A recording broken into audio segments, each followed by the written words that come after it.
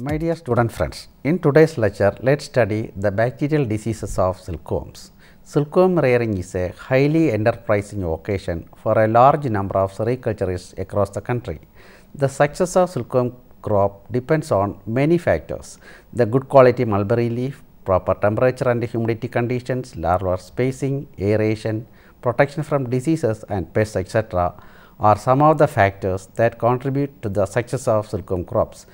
Many silkworm diseases are caused due to the infection of various bacteria, virus, fungus, microsporia, etc. in the silkworm colonies, and this is a major limiting factor in the successful cocoon production. Diseases such as grassery, flatchery, muscardine and pebrine are caused due to these pathogens. Flatchery diseases are caused by microbial and amicrobial agents, and microbial flatchery is caused by both bacteria and viruses. Bacteria are involved in causing flatchery as individual pathogen or in combination with viruses, thereby contributing for disease epizootings. In China and Japan, the silkworm crop loss due to diseases are less, but in India it is more and severely affects the economic returns of the rearers. Of the total diseases occurrence in Karnataka, the bacterial flatchery is to the extent of 57.22% as assessed by microscopic examination of hemolymph and midgut smears. Infection with several bacteria causes severe mortality, and majority of the deaths occur during molt and when the worms are about to spin. Mortality becomes maximum among 5th instar silkworm larvae. Flatchery in silkworms is a syndrome characterized by flaccidity of larval body. The flaccidity caused by bacteria is referred as bacterial flatchery. Louis Pasteur reported bacteria as etiological agent of flatchery in silkworms as early as in 1870. The diseases in silkworms caused by bacteria are generally classified as bacteremia, septicemia and toxemia. For better appreciation, the topic is being explained into different subheadings, and they are: on bacterial diseases in silkworm, 2 predisposing factors, 3 larval instars and host susceptibility, 4 nutrition and host susceptibility, 5 environment and host susceptibility, 6 mixed infection of bacteria with other pathogens, 7 management of bacterial diseases. Let us study these aspects one by one in detail, and the first one is bacterial diseases in silkworms. In 1870, Pasteur had reported that a coccus and bacillus bacteria caused the flatchery in silkworms. Later, many researchers have reported that different bacteria are causing bacteriosis in silkworms. Cuboni and Garibini 1890 thought that Bacillus cubonianus was the cause of flatchery. In Japan, the causal agent of Soto disease was identified as Bacillus Soto, which presently is known as Bacillus thuringiensis variety Soto. Sawamura in 1960 isolated Bacillus megatherium and Bacillus elabanchi from the silkworms. Serratia marcescens and Bacillus bombiceptis, Bacillus bombicoides, Streptococcus bombycis, Bacillus mucoides and Bacillus laterosporus, Bacillus sericeus and Aerobacter cloacae and Achromobacter superficialis, Streptococcus faecalis, Serratia picatorium, Proteus vulgaris, Proteus incontinenta, Proteus margani, Proteus aerobacter, Proteus aerogenus, Micrococcus flavus, etc. also reported to be pathogenic to silkworms, causing silkworm flatchery. Chitra et al. Isolated Aerobacter cloacae, Achromobacter delmaverae, Achromobacter superficialis, Achromobacter delmaverae, Pseudomonas boropolis, Pseudomonas ovalis, Escherichia fruendi and Staphylococcus albus. Flatchery in silkworm is a syndrome characterized by flaccidity of larval body. The flaccidity caused by bacteria is referred as bacterial flatchery. The symptom caused by different bacteria is atypical and are of general nature. The larvae lose appetite, become lethargic and vomit gut juice. The growth becomes stunted and the larvae become flaccid. The dead larvae develop different colors depending on the species of bacteria involved in causing the infection, become rotten and foul smelling. However, based on the site of infection and the pathogenicity caused by bacteria in silkworms, the bacterial diseases are categorized into three types. They are bacteremia, septemia and toxicosis. Let us see bacteremia. Bacteremia or bacterial diseases of digestive tract is caused due to the multiplication of bacteria in the gut. Bacteria infect silkworm primarily through mouth and digestive tract and results in the development of a chronic type of flatury. The cephalothoracic region becomes translucent, and in the advanced stage even the posterior portions become translucent. The larvae show loss of appetite, sluggishness, retarded growth and develops diarrhea.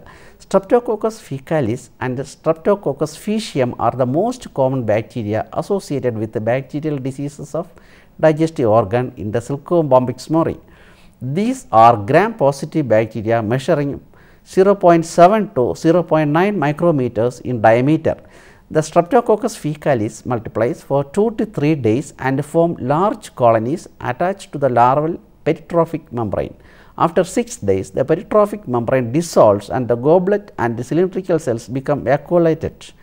The larva dies as fluid in digestive tract and the bacteria passes through the vacuolated midgut epithelium into the hemolymph. In the digestive tract, the bacteria produce enzymes such as chitinase, lecithinase and proteinase which act on the midgut epithelium and enable the bacteria to enter hemocoel. Bacterial exotoxins and endotoxins also play a major role in invasion of the digestive tract by different bacteria. The toxins damage the gut wall and enable the bacteria to enter the hemocoel. Infection of Streptococcus faecium in 5th instar larvae result in lowering of gut pH from the range of 8 and 9.5 to 7.5 and 7.6. The lowering of gut pH is conducive for most septicemic bacteria.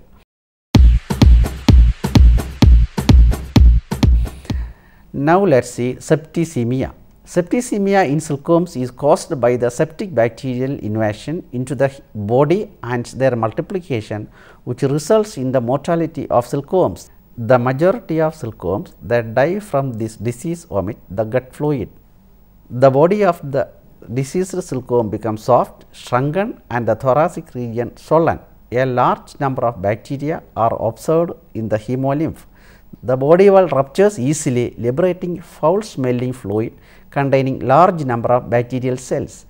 The larvae die in short span of infection. Several bacteria, namely Serratia marcescens, Pseudomonas species, Bacillus proteus, Bacillus aerugens, Bacillus prodigiosus, Bacillus pyrocyanosus, Streptococcus species have been isolated from silkworms affected with septicemia, but most common are Serratia marcescens and Bacillus species.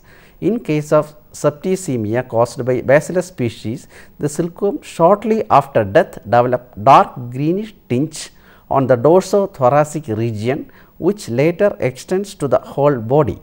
In case of septicemia caused by Serratia marcescens, the larvae after death develop dark brown spots and reddish tinge, which extends to whole body. Injection of 6 to 8 into 10 to the power of 2 bacteria causes death within 18 hours.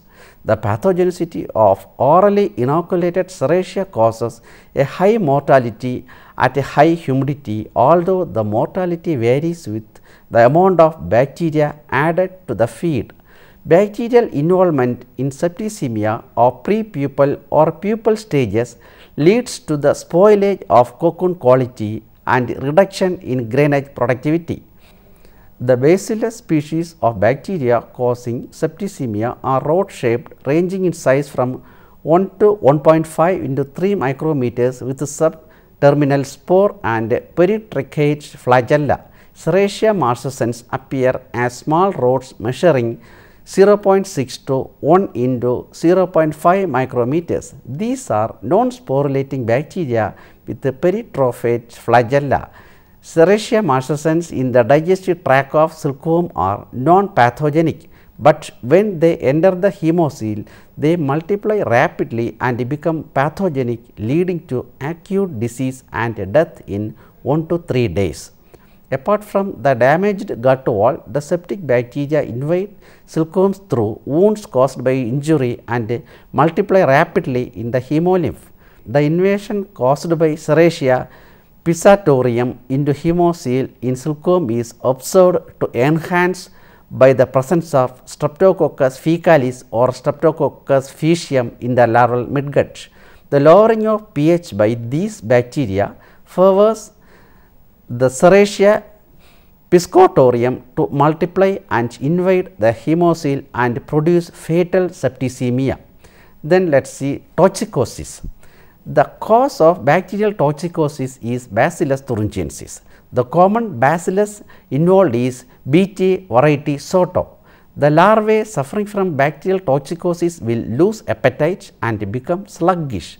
The dorsal vessel pulsates at rapid rate and larvae wriggle as though they are in severe pain.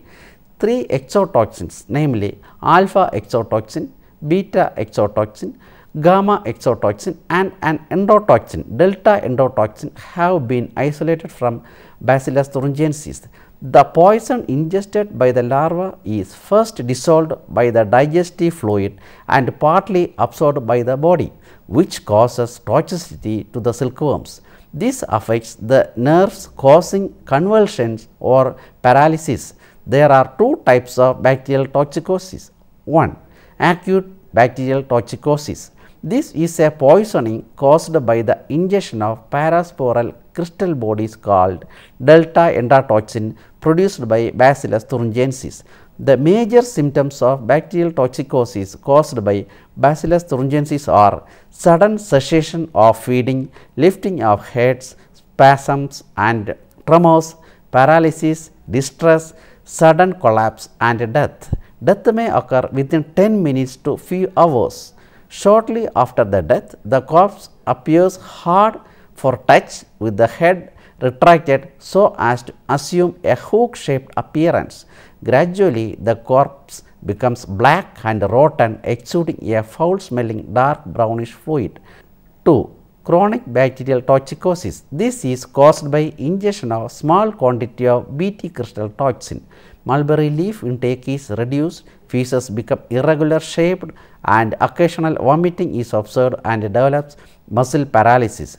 The thorax and abdomen tip becomes transparent and the worms become motionless. After 10 to 12 hours of bacterial infection, sluggishness is observed and loss of clasping power of the legs, flaccidity and death are observed. Now, let us study the second aspect. Second aspect is 2 predisposing factors.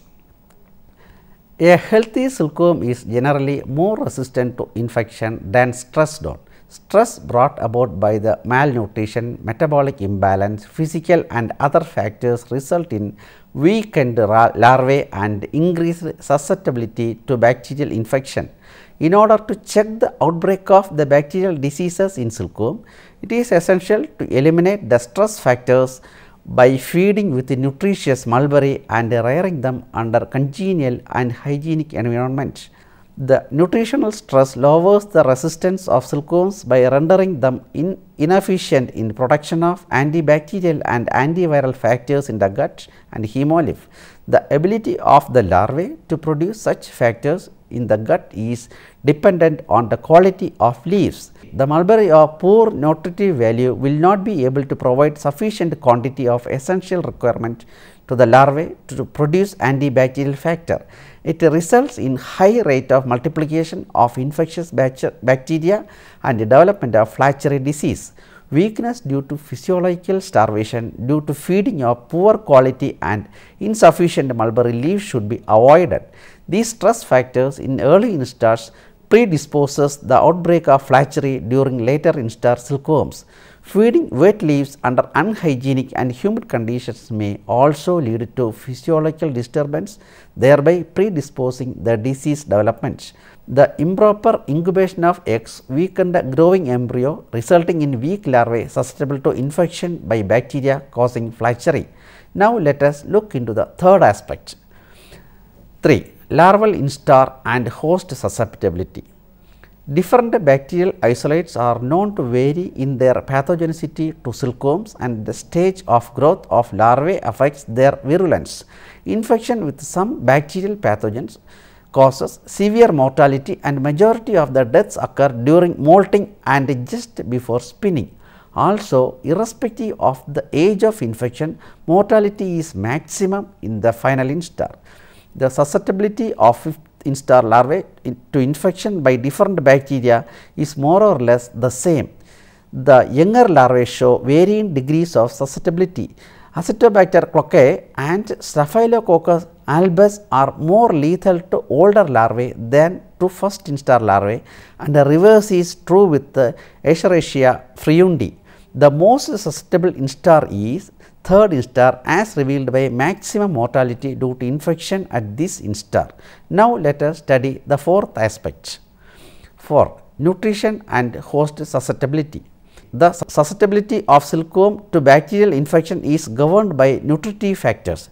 The poor quality mulberry with low protein, sucrose or high cellulose makes silkworms comparatively more susceptible to infection by pathogens. The silkworms also derive precursors of antibacterial and antiviral substances from the mulberry. The caffeic acid derived from chlorogenic acid from mulberry leaves is converted in the silkworm's digestive tract into antibacterial caffeoquinone.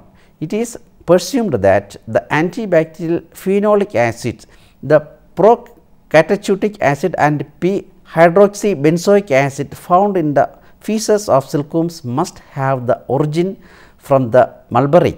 The fifth aspect of our study is environment and host susceptibility. The rise in silkworm rearing temperature accelerates the development of bacterial diseases. Silkworms exposed to small doses of Bacti variety LST leads to chronic infection, but on exposure to high temperature of around 30 degrees centigrade rapidly develops into fatal bacteriosis. High temperature and humidity leads to dysfunction of alimentary canal, which in turn leads to Enterococcus multiplication. Now, let us study the sixth and final aspect of our study. Mixed infection of bacteria with other pathogens. Since the domesticated silkworms are susceptible to many infectious agents, mixed infections are very common. Mixed infection is the association of more than one pathogen causing diseases in silkworms. Synergistic interference of different pathogens influences the disease development in silkworms.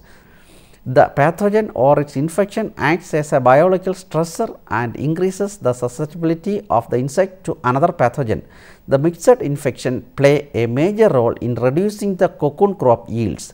Mixed infections may occur simultaneously or one after the other, and usually the interaction between the two or more pathogens involved results in synergism, thereby affecting the cocoon productivity both quantitatively and qualitatively. The silkworms very less susceptible to Serratia marcescens become highly susceptible when already being inoculated perorally with the Staphylococcus species. The reason being the lowering of gut pH by the Staphylococci, thereby enhancing the multiplication rate of Serratia marcescens. Similarly, if the digestive tract of silkworms is attached with a viral infection, the Bacillus bombycis, otherwise non-infective, attains an infective proportion, causing damage to the silkworm crops. The symptoms of gutine are manifested only when the combination of Streptococcus and a virus occurs in the susceptible silkworm. Tateroga, a disease reported in Karnataka, was found to be caused due to the synergistic association of bacteria such as Streptococcus faecalis variety liquefaciens, Staphylococcus aureus, Staphylococcus epidermidis and Bacillus species, and a picarna virus, namely Bombyx mori infectious Flachery virus. The disease was reported to begin in a localized area in the colony and spreads quickly at an alarming rate to the rest of the population. Due to this infection, the larvae were observed to be feeble, lethargic, dull with a translucent cephalothoracic region. They vomit gut juice and extrude short feces with high water content.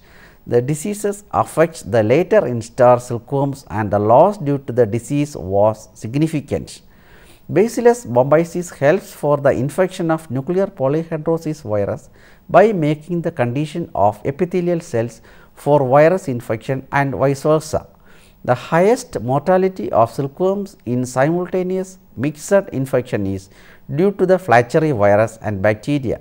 The susceptibility of BMIFV infected larvae increases the presence of Streptococcus faecalis and Serratia marcescens. Similarly, simultaneous peroral infection of silkworms with BMDNV2 and Staphylococcus aureus results in higher mortality as well as deterioration in cocoon quantitative traits. It is well established that synergism between BMIFV and Streptococcus species, Staphylococcus species, Serratia species of bacteria and BMDNV and Streptococcus species bacteria results in the Flachery disease in silkworms. The synergism between different pathogens generally lowers the incubation period by 5 to 6 days and cause comparatively increased level of mortality. The bacteria such as Pseudomonas species, Serratia species and Proteus species along with the microsporidium spores in the larvae cause primary septicemia. The larvae generally die within 5 days without developing microsporidiosis due to mixed infection. Management of bacterial diseases. Thorough disinfection of rearing room and rearing equipments with recommended general disinfectant is essential to ensure absence of pathogens in the rearing environment before and after each rearing program. Maintenance of rearing and personal hygiene during the course of rearing ensures the pathogen are kept away from the rearing environment. Use surface disinfected quality eggs and rear the early instar silkworms under optimum conditions. In order to prevent the outbreak of bacterial Flachery, the silkworm larvae should be reared on nutritive mulberry leaf under hygienic and congenial rearing conditions. The mulberry leaves fed to silkworms should be of good quality and rich in nutritive value to silkworms, especially to early instar worms. The mulberry grown under shade or with excessive nitrogen fertilizer is not suitable for silkworm rearing. Application of silkworm body and silkworm rearing seat disinfection as per recommended schedule and quantity prevents the spread of diseases. In addition, it is essential to provide required bed space and ventilation. There is need to avoid accumulation of silkworm waste, feeding wet leaves, overcrowding and injury to larvae. The management of temperature and humidity to suit the requirement of silkworm is essential. High temperature, that is more than 28 degrees centigrade, or low temperature, that is less than 20 degrees centigrade, and high humidity during later instars more than 75% form the stress factor. The incubation of silkworm eggs at 26 degrees centigrade and a relative humidity of 80 to 85% ensures robust growth of embryo. It is also important to pick the diseased silkworm, if any, in the rearing bed and dispose them by burning or using disinfectant. In order to prevent Flachery and Thataeroga in silkworm rearing, the rearing trays and equipments or tools used for silkworm rearing are to be dipped in an effective disinfectant solution for 10 minutes. Further, the practice of smearing the bamboo trays used for rearing the silkworms should not be smeared with cow dung, which harbors abundance of pathogens and acts as a source of contamination. Further, the accumulation and fermentation of silkworm litter should be avoided. Ensuring good cross ventilation helps in reducing humidity between the rearing beds.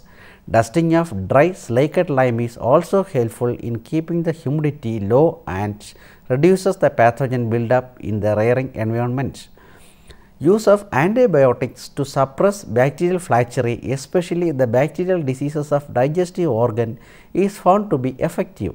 Antibiotics such as erythromycin, kanamycin, streptomycin, terramycin, chloramphenicol, oromycin, neomycin and tetracycline have been reported to be suppressive against bacterial diseases of digestive organ.